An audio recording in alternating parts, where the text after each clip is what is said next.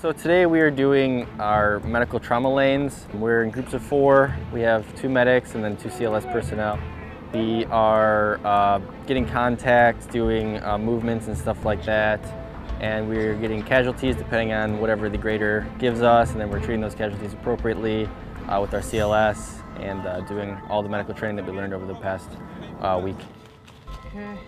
Having a competent medic and knowing that your medic's getting trained appropriately and continually really, increases the trust between, the soldier and the medic.